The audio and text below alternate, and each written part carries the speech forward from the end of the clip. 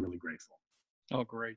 So again, I just wanted to give it a little background for everybody, just kind of hear exactly who you are. Now, you did serve as lieutenant governor of the state of Kansas. Tell us about that experience. That's right. So my career, Dave, has always been in business. So I went to K-State. I plan to go back to the family farm. Older brother beat me back, which, zero hard feelings. Everything works out as they should. We're all very close to this day. So I decided to go into commercial real estate. So I've been a business guy my entire career. Then I got tapped to serve as the lieutenant governor of Kansas. So Governor Collier and I led the state together.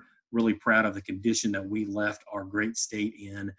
Specifically, when I was lieutenant governor, I headed up agriculture and our rural related issues and worked on a lot of other things as well on behalf of our administration. So the group that we're talking to right now basically is been formulated out of some of the lockdown orders that the administration that preceded or that took over after you guys left had instituted as far as their response to the pandemic, the Yep. COVID-19 situation that we're still finding ourselves in. So obviously, we're looking at certainly some ramifications from that, and this group was put together because of that.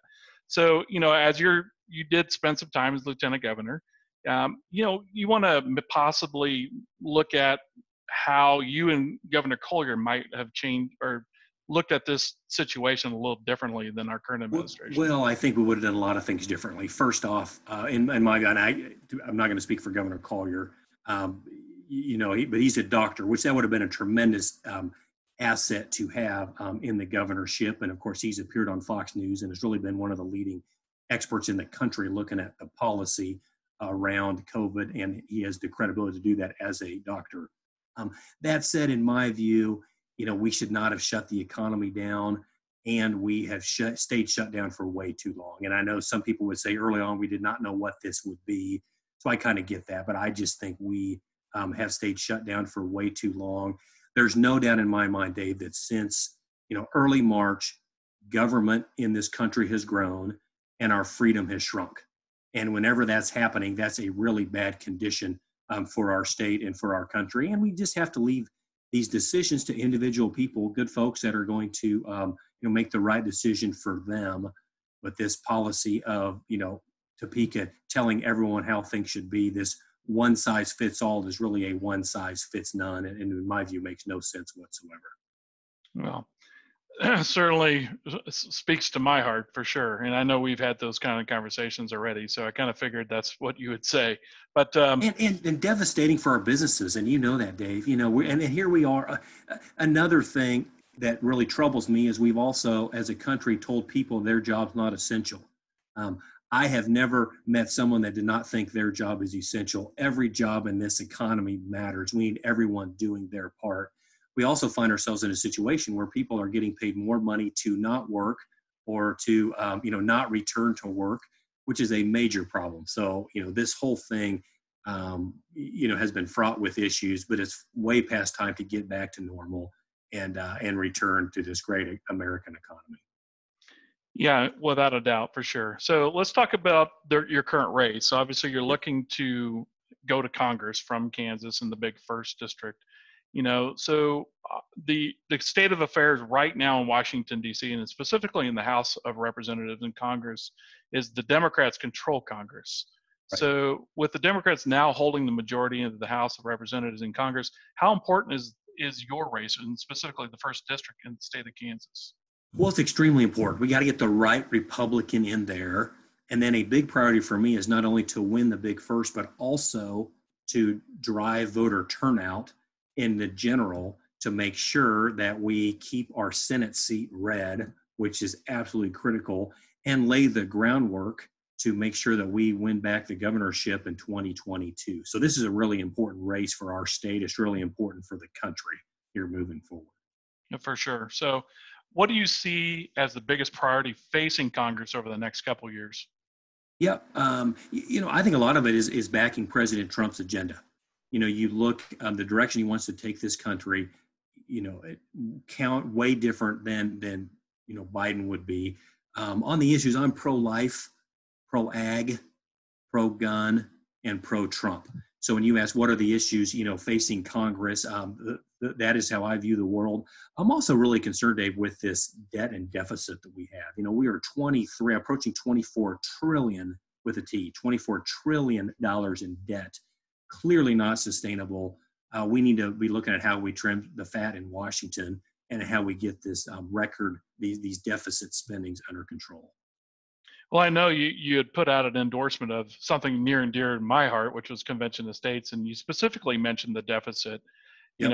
And how would you approach obviously you're going to be asked to vote on lots of different things as a congressman.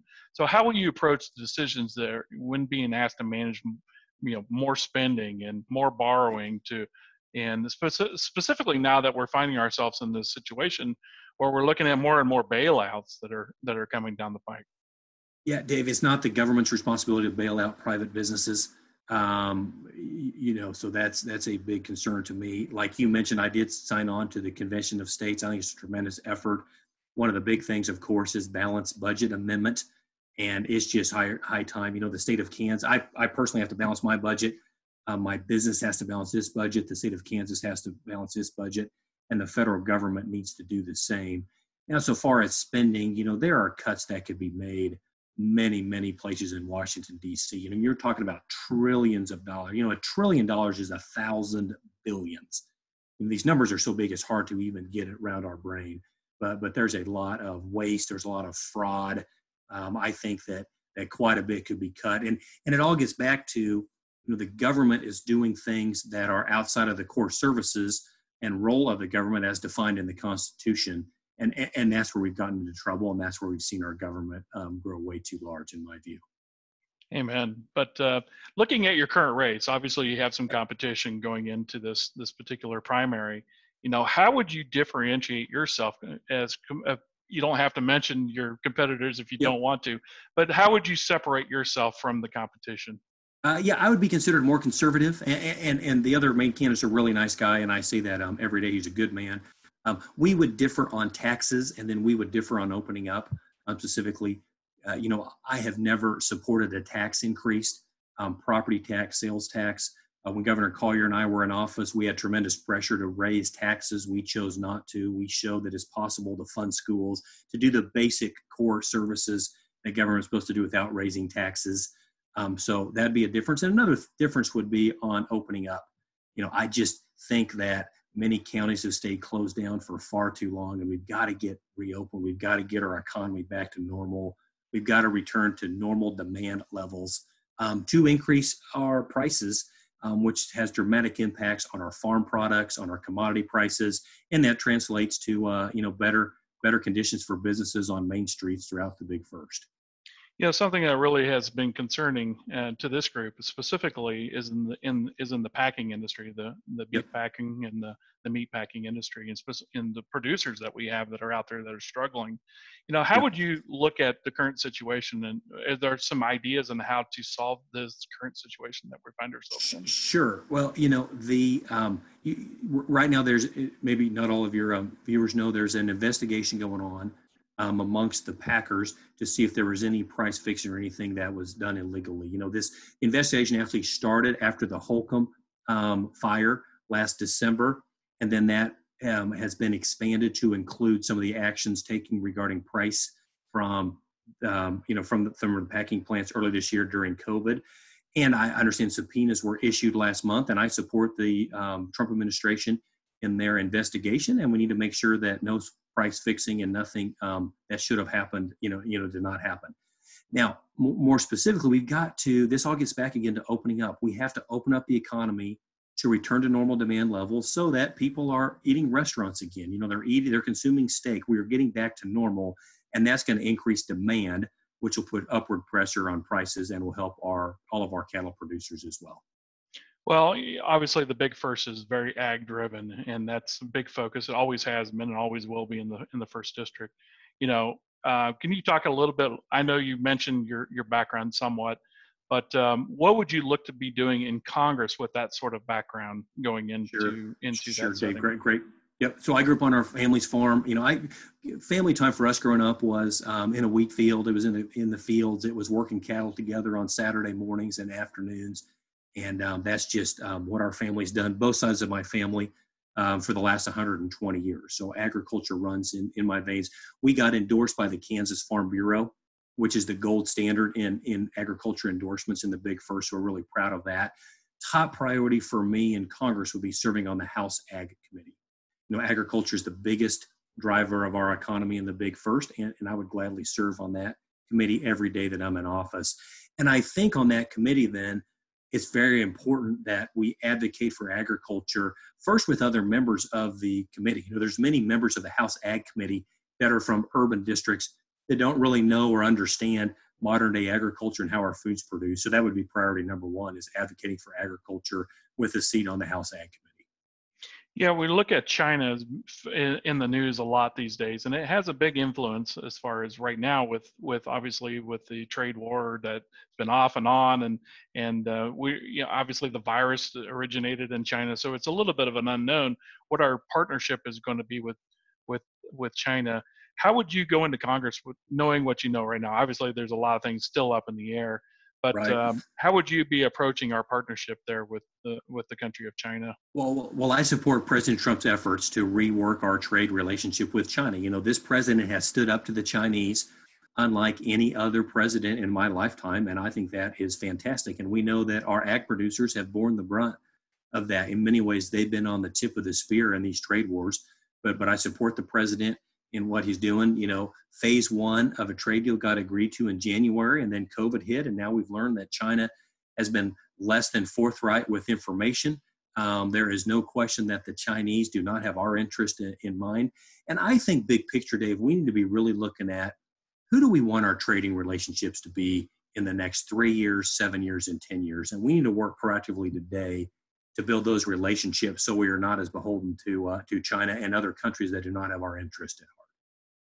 Well, let's talk a little bit more about your campaign. And I know you're a busy man, and I'm very happy that you carved some time out for us today.